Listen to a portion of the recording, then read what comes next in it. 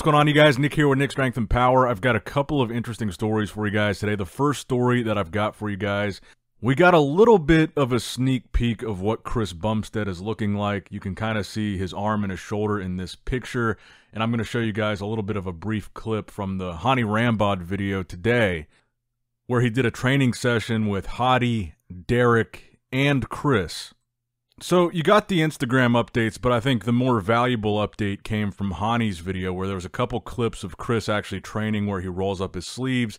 And granted, you can't see a whole lot. You can see his arms and his shoulders, but from what you can see, I think that it's safe to say Chris looks absolutely dialed in. He looks super vascular, super lean. You can see it in his face that he's depleted. He looks super freaky here. And I think that's one of the biggest things about Chris that we've talked about a lot is the stage presence and kind of the freak factor that he has for classic physique specifically. He has the ability to be not only the biggest, tallest, and arguably most muscular guy on stage in classic physique, but he's got the aesthetics, the lines, and conditioning to go with that. And I think when you watch this video and you see him training and you see how freaky he looks, that's the freak factor he has. He's not just a smaller, more aesthetic bodybuilder like a lot of people think of classic physique. He's an aesthetic bodybuilder. He's got that classic look, but he's got this freak factor that goes along with it that I just think a lot of these guys don't quite have. He's like a combination of open bodybuilding and classic, really. I really think you could take Chris Bumstead without even adding any size, Chris Bumstead's classic physique Olympia look, and put him on most pro bodybuilding open show stages. I'm not talking about necessarily the Olympia or the Arnold, but you could probably put that version of Chris Bumstead in any open lineup that's like a Tampa Pro or whatever. And I think he would either do very well or win most of those shows. He's got like a crossover appeal to his physique where I don't think a lot of classic guys do, and I think that height disparity is a big part of it, the height and weight limits in classic physique. For example, I don't think you would ever see Ramon or Terrence or Breon, granted Breon was in 212, go to an open show and win, whereas with Chris, I think that's a very real possibility. And I'm talking about as is, without having to add a bunch of size. And I think that little bit of freak factor that Chris has is the difference maker and the reason why he's undefeated, and I think also the reason why he will go undefeated again this year. And I still think the crazy thing is when you think about Chris, the fact that he's only 29 years old, and even after, if he wins the Olympia this year, which I think he will, even after winning the Olympia this year, he will have 6 Olympia titles and still only be 29. So with this conversation of retirement, as much as it seems like he might and will this year, he's still only 29. Think of how insane that is if he retires at 29 but already has 6 Olympia titles. And I think that's also what makes it so hard for the other guys to beat him, because kind of the cool thing about classic physique and why I think it's so appealing right now is Ramon, Terrence. Breon's older than the rest, but Ramon, Terrence, Wesley, Cbum, the guys that are really at the top right now, they're all around the same age. So when it comes to dethroning the champion, it's not like there's a big age gap where Chris has 6 titles, or he has 5 titles now, sorry, but he will have 6, I think. But it's not like you've got this big age gap where you've got this guy that's been winning and winning and winning, and he's older than these young up-and-comers. Chris is young too. And that's why I think even if he didn't retire, he could continue to win and I think break the record. The record in open bodybuilding, of course, being 8. Chris already has the record in the classic physique category. But after this year, if he won 2 more titles, he would only be 31 years old with the record number of Olympias, 8 titles at 31. I mean, it's hard to even comprehend how much success Chris has had at such a young age. But again, that's also why it's so hard for these guys to catch him, because it's not like he's on his way out. It's not like he's older. It's not like he's 40 plus. The guy's not even 30, and he's already won 5 times. And I think even you could see a scenario where Chris takes an extended break. Maybe he announces that he's retiring this year and he takes several years off. Even if he took 6 years off, he could come back at 35 and still have 5, 6, 7 more years of a prime, healthy bodybuilding physique where he could come back and try to get 2 more titles if he wanted to tie the record. So if he wanted to take an extended break and focus on his health and raising his new daughter and his family and all that stuff, he could take 5, 6 years. And he would still be young enough to make a comeback if he wanted to. So I think that's another thing to consider as well. Even if Chris retires this year, that might not be the last we ever see of him. He's got so much time, even though I don't think he needs the Olympia anymore. I think the Olympia needs Chris more than Chris needs that title. But maybe after a few years of not competing and taking a break, he'll get that itch again to come back. But let me know what you guys think in the comments down below. What are your Olympia predictions for Classic Physique this year? I'm probably going to add my predictions for every division to tomorrow's video, so stay tuned for that. All right, guys, today's video is brought to you by the Arnold Sports Festival. Go to their website, arnoldsports.com. Buy some merch, buy some tickets for next year, watch the replay of last year's live stream for free, and look forward to and anticipate another live stream in 2025. I was born a bodybuilder and I will die a bodybuilder. This is the #1 bodybuilding show in the world. It was really spectacular. We're gonna go up to $500,000 for the winner next year. Now, in more Classic Physique news, we got a recent physique update from Mike Sommerfeld. Mike has been looking really impressive in a lot of his updates. If you guys didn't know, he was 8th in last year's Classic Physique Olympia, and he looks like he's added a pretty good amount of muscle since then. He looks a lot bigger to me. His lower body looks really good quads. Crazy V-taper on this guy. And the 2 guys separating him from the top 6 last year, well, we'll say 3 guys. Wesley Vissers was 7th last year. I'm assuming Wesley will be a lot higher than that this year.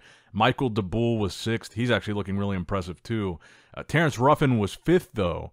Terrence sitting out this Olympia. Breon 4th, Urs 3rd, Ramon 2nd, Chris in 1st. So does Mike have an opportunity to move up a little bit here? He would need to move up 2 placings to be top 6 in the Classic Physique Mr. Olympia. Terrence is gone, so that's 1 placing he already moves up. And I guess the main guy we'd be looking at is probably Michael Daboul and probably Breon, because I think Wesley will be top 3 this year, and I think it'll be Breon probably in 4th or 5th.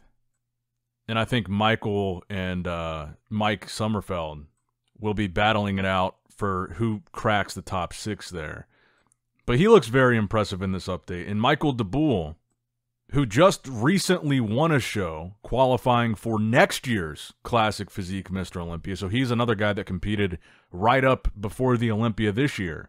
He just posted a video where his conditioning looks absolutely insane. He looks very, very gnarly here. And I think that's kind of been his calling card at most of the shows that he does. The guy comes in really good shape. And like I said, he was top 6 last year.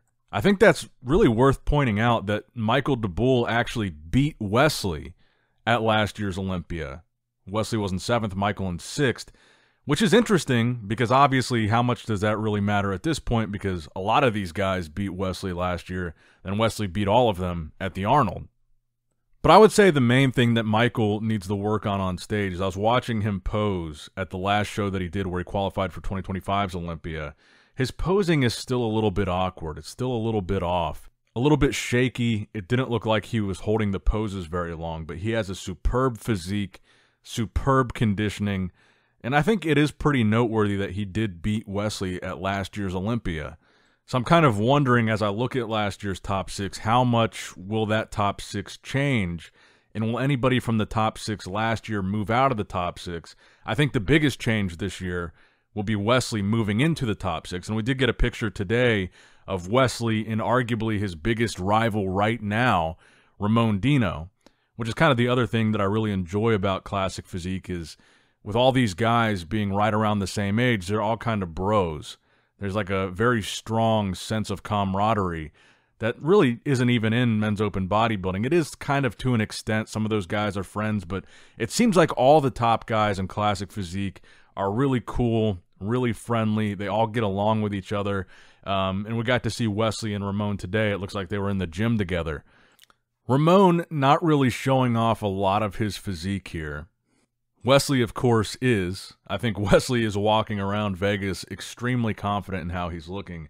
And just a very arbitrary comparison here, I would say that Wesley's face looks a little bit more death-facey than Ramon's. There's a little bit of puffiness, a little bit of fullness to Ramon's face here.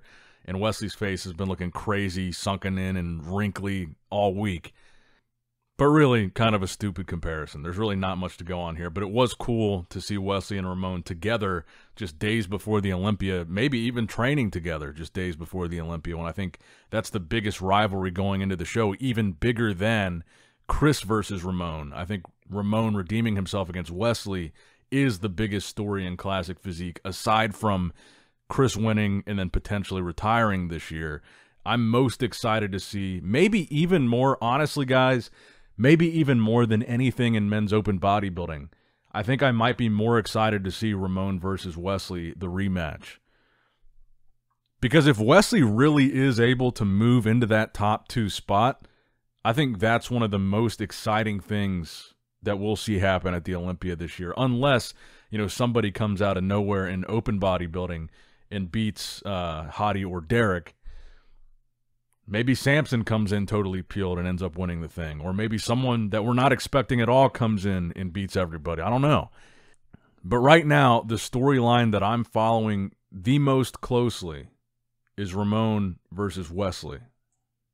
Now, let's pivot over to 212 for a second here, because this is one thing that I'm also very excited for, is the rematch between Keone and Sean Clarita. Keone, in the updates that we've seen from him this year, I think without a doubt, this is the most impressive, improved version of Keone we've seen to date. Conditioning-wise, size-wise, just everything about him going into this show. These prep updates are the best that I've seen from Keone. And I've also seen stuff from Keone that I can't even share with you. Updates that he hasn't posted. And I'm telling you, it's the best Keone we've ever seen by far. But we did get this public update of him posing from the back, where you can see the glutes are dialed in, the hamstrings. His back, to me, looks like he's added some density to it, some detail to it. Hamstrings look absolutely crazy. Like I've said in previous videos, I think this is the best lower body that we've ever seen from Keone. Which is what I think makes the 212 division so exciting this year, is you've got this kind of dichotomy between Keone and Sean. Sean basically hasn't posted anything. We have no idea what he looks like. He's trying to do what Hadi Chupin did at the Arnold. He wants to come back with a vengeance after losing his title. So on one hand, you've got Keone, the new champion, posting a ton of updates, I think clearly looking the best he's ever looked. And then Sean leaving us wondering, what is this package that Sean is going to unveil versus this new and improved Keone? Is Keone going to come in and blow this thing out of the water? Or is Sean going to come in with something crazy that's even better than what Keone is bringing? And I think that mystery is what makes me so excited for 212. But personally, I think Keone is going to win this again. He looks incredible. And there was also this update of Keone from a couple days ago where he's showing off his quads. And I want to get your guys' opinion on this, because it took me several times watching this to figure out what people were talking about. All the comments were saying, once you see it, you can't unsee it. And I finally figured it out. So if you guys are watching this video of him flexing his quad, do you guys see it the first time you watch it? Once you see it, you can't unsee it when you're looking at his quads. Tell me in the comments below if you guys got what they're talking about. Because I didn't see it the first couple times I watched it. And then I was reading the comments. I was like, what are they talking about? And then I saw it. Now, next up in the news, I saw a couple of posts from the new Olympia owner, Jake Wood, of some of the different like in Vegas advertising they had for the Olympia. And I thought a lot of it was pretty cool. The coolest of which being this, I guess it's supposed to be a miniature of the Sphere inside of the hotel. And one of the reasons why I wanted to showcase this is, number one, I think this is the kind of production value that fans would like to see a lot of that money go towards, rather than the smoke and the lasers and all that crazy stuff on stage. I think this marketing material and these cool things in Vegas during the Olympia weekend, I feel like that's the cooler place to see some of that production money spent, because I think all those bells and whistles on the stage, like we've talked about before, kind of takes away from the bodybuilder, from the competition itself, and I think a lot of it's unnecessary, just kind of ancillary stuff. But I thought this mini sphere thing was kind of cool. I thought the marketing on the outside of the hotels was really cool. And I saw an interview with Jake Wood. I can't remember what the website was that did the interview now, but I saw an interview with him recently where he talked about watching UFC 306, which was held in the Sphere, and how his dream and a goal for him is to one day hold the Olympia in the Sphere, which I think is something that, if done correctly, could be one of the coolest things for bodybuilding, especially if they treated it like the UFC did, where the UFC and Dana White kind of said, we're treating this as like a one-off event. This is not going to be the standard going forward. We're probably going to lose money on this, but I want to do something cool. I want you to have the best possible produced fight experience you can have. And I think if they go into it with that idea, like a one-off Olympia, where this is, you know, the coolest, the best, the highest production value, even if we lose money, just to give it to the fans. I was watching UFC 306, and I was thinking this would be perfect for a bodybuilding show, because the bulk of the screen of the Sphere is on one side of the Sphere. So it's like the roof of the Sphere, kind of parts of the sides, and then you've got half the Sphere, which is obviously where people are sitting. Those are the stands. Those are the bleachers. Then the other half of the Sphere is like all screen, and that's where the show is, which is a little bit more difficult for something like the UFC to not have like a Coliseum-style arena where the ring or the octagon is in the center, and you have people sitting 360 all the way around the ring. Because a fight, you want to be able to see from all angles. But bodybuilding would be perfect for something like the Sphere, because bodybuilding, you're only looking at the guys straight on from one angle. So you could have the bodybuilders in front of that back giant screen wall of the Sphere, and if they do that screen correctly to where it's not too bright, there's not a bunch of advertisements on it, they could use it as big replay screens, so you could see the bodybuilders blown up really big on the Sphere screens. I think that would be just absolutely awesome. And I think this mini Sphere gives us a little bit of a teaser of what the outside of the big Sphere might look like. And just seeing this in combination with the interview that I was reading of Jake Wood, I feel like maybe he is actually serious about one day putting on the Olympia at the Sphere, which I think would probably be one of the coolest bodybuilding events in history. I don't know how many tickets they would actually sell. The Sphere, I believe, is a much bigger venue than Resort World, where the Olympia is being held this year. And it's a little bit of a challenge, because it's also like how many extra live stream tickets would they really sell, just off the basis of, well, the venue is really cool, because you don't really get the full experience of the venue on the live stream. So how many more live streams would that actually sell? I think they would really have to treat it as a one-off. Maybe they take a loss just for the legacy of having a really cool show.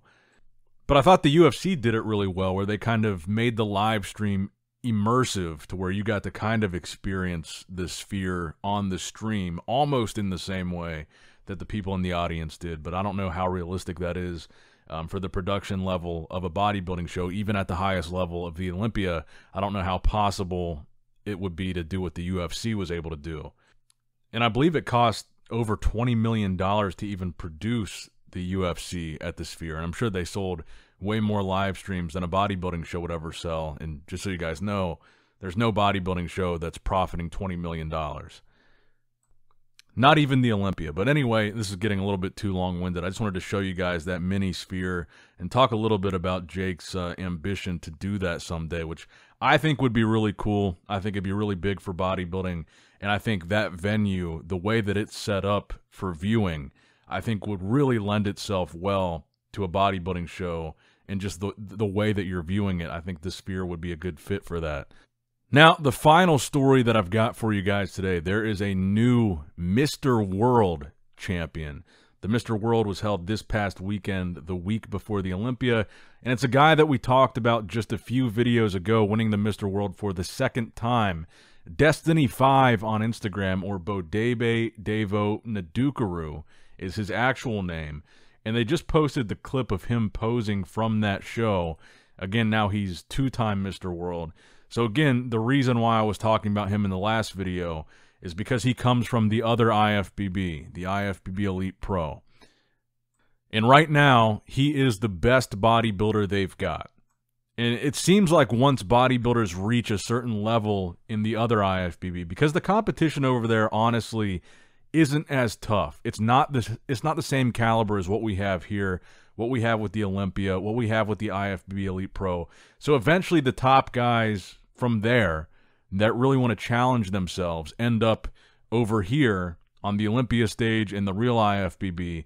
For example, I think the best example being Michael Krizo, Rubiel Mosquera, Nexzilla, Good Vito, Vitaly Ugonikov, and even Andrew Jacked. I believe some of the first competitions that he did just as an amateur was like their amateur league equivalent of the NPC, and then eventually he came over here and turned pro at a NPC Pro qualifier.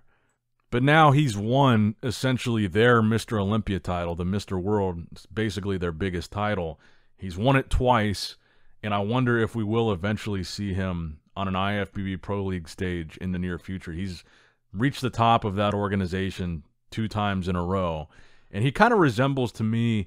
Obviously, he's not as big as Andrew Jacked. He's not as tall as Andrew Jacked, but if you look at the roundness of his muscle bellies, in that sense, he reminds me of Andrew, just the roundness of his delts, of his arms.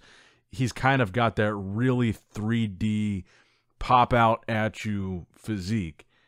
And I want to see him on a Pro League stage, honestly. I want to see him make that transition, I guess would be a better word. But overall, I just wanted to share this with you because I thought it was a very unique and impressive physique, and I thought you guys might enjoy watching these Mr. World clips. So that's going to wrap it up for the video today, guys. I hope to see you guys in the next one. So make sure you like the video, subscribe to the channel, click that bell, notification icon, all that good stuff. And as always, I love you guys. Appreciate you guys. Nick Strength and Power, signing out. All right, guys, don't forget to click that like button and subscribe to this channel if you enjoy the content. Also, check out my Instagram at NickStrengthPower. My Facebook page, which is simply Nick Strength and Power. My secondary YouTube channel, Nick Strength and Vlogs, for vlogs and bonus content that you will not see on this channel. And consider subscribing to my third YouTube channel, Nick Strength and Pokemon, which is all things Pokemon and trading card games, completely unrelated to this channel. So if you're into that, give that one a look. And all links to merchandise and social media will be in the description box below. If you guys want a Nick Strength and Power t-shirt, that will be in the Shopify link below. Have a great day.